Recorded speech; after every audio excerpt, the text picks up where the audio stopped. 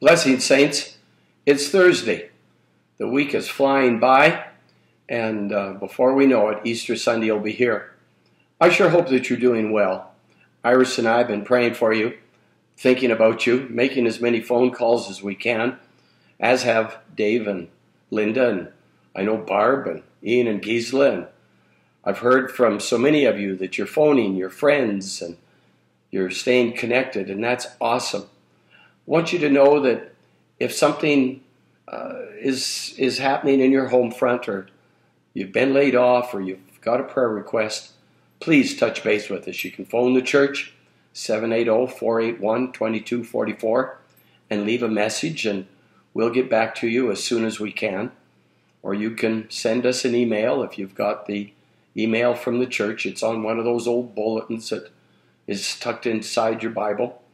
You can go to the web page and connect to us that way, and there's a place where you can send an email to it. But we just need to stay in touch, need to stay in prayer for each other. I know from time to time some of you send me an email or a text message and just let me know that you're thinking about us and praying for us, and that really does mean a world, and it matters to all of us. So keep doing it. Phone your family, give them a virtual hug, and let them know that you love them more than ever.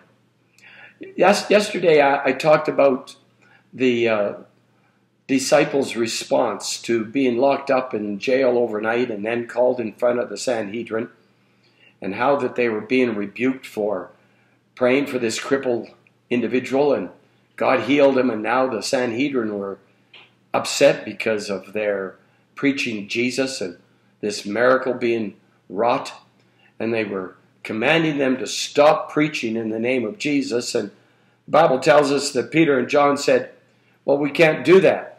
We have to obey God, not man. And so the Sanhedrin didn't know what to do with them, so they warned them one more time not to preach in the name of Jesus, and they let them go. And immediately, Peter and John went back to the prayer meeting that was ongoing, and they told everybody at the prayer meeting what had happened, and how they had been rebuked and locked up and thrown in jail overnight, etc., and told not to preach in the name of Jesus. And then they entered back into fervent prayer. And after a while, the Bible says that the Holy Spirit descended on them afresh with great outpouring of power and fire. And the Bible says the place was shaken, and they were all filled with the Holy Spirit as the power of God was poured out upon them. And then when you follow on a verse or two later, it says in verse 33, with great power the apostles continued to testify to the resurrection of the Lord Jesus. I think that's so interesting because, again, they continually come back to the resurrection. Church, there's nothing more important to us than the fact that Jesus Christ was raised from the dead. Had he died on the cross for our sins, that would have been wonderful.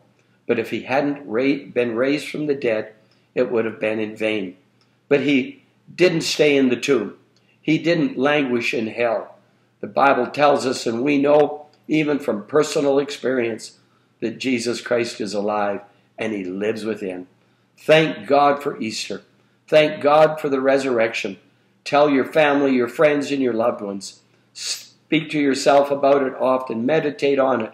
And realize that because Jesus lives, we can live also. This is Easter. This is where we get our hope from. This is what we tell people when they ask us how we're getting through this. We're getting through it because of self-determination and the power of the Holy Ghost and the power of the resurrection. Jesus has conquered a lot bigger problems than what we're facing. And as a result of that, and as a result of the resurrection, we have hope. God bless you. Keep in prayer and get ready for Easter. Invite your friends to go on the webpage and download the Sunday morning service as well. And let's see how many people we can have at church, virtual church, on Sunday morning.